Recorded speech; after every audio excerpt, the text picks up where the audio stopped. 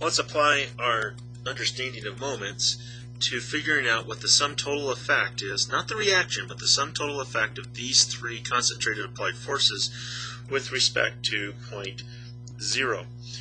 There's more than one way to do this, and we'll illustrate one and maybe briefly talk about the others. So if we want the total moment with respect to point O, what we're going to do then is we're going to sum up the effects from each one of these. Remember that a moment is just a force times its perpendicular distance. We've got to keep track of the sign. Looks to me like potentially at least these two concentrated forces want to spin the system in a clockwise fashion about O, so I'll take that as our positive. And so we've got 3 kilonewtons times a 1.8 meter distance, and that wants to spin clockwise, so that's a plus. And then we have a 4 kilonewton meter. That's already a couple or a moment, and so we'll just subtract off that 4 kilonewton meter. Same units as we had before. They do need to be the same. And then we got to deal with this force that's out here at the far right. Now, we could work real hard to figure out the perpendicular distance of this force with respect to point O, or we could do the following kind of thing, and that is we could break the 1.4 kilonewton into an X and a Y component and then deal with these moment arms that are there. We could slide the force along its line of action to some other more convenient location, maybe where it intersects with this horizontal that would pass through O and A. Or we could find an equivalent. Oh yeah, we got a lot of options. Why don't we just go ahead and resolve this into two different X and Y component forces. There's a 30-degree angle at stake here, and that means we'll wipe out that one. And so let's see here. 1.4 times 30 cosine is going to be 1.212, so there's your vertical component. The other one's going to be a 0.5, so that will be 0.7 kilonewtons. And then we just got to get the moment arms that are going on here. Right, well, we've got our extended x-axis through here, and the hypotenuse is 1.2 meters, so this edge here will be 1.2 times sine of 30, or 1/2, so that's going to be equal to 0.6 meters.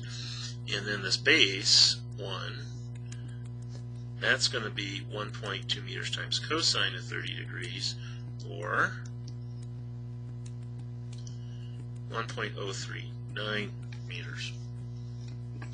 Right, so when we come along, our y component will have this total distance to be dealt with. It's going to go in a clockwise fashion, so it's going to be plus 1.212 kilonewtons times the total perpendicular distance to its line of action is 1.8 meters plus 0.6 meters plus our 1.039 meters. I've got that in my calculator now, so I'm going to add to it the 0.6 plus the 1.8. That's a total of 3.439 meters. And then might as well go ahead and multiply times 1.212. That's going to get that whole piece of 4.168 kilonewton meters. Got to include that. Put it in my memory so it's there. That's just the y component that we're dealing with.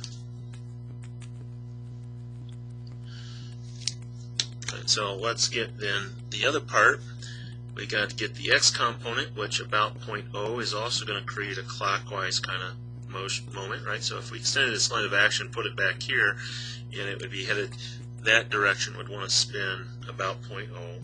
So that's going to be plus, let's see, the force was 0.7 kilonewtons, and the distance perpendicular is 0.6 meters, which of course is just 0.42. And the net we end up with then is going to be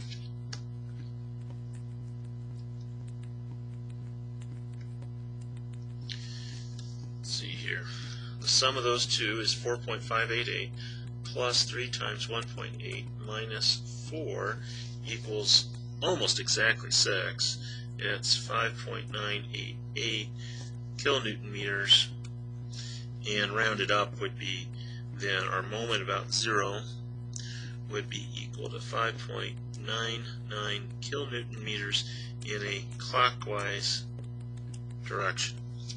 Always put your sign there. That's the imposed load on the support. Of course, the support itself for equilibrium would be going in the opposite direction of that if we were interested in the reaction.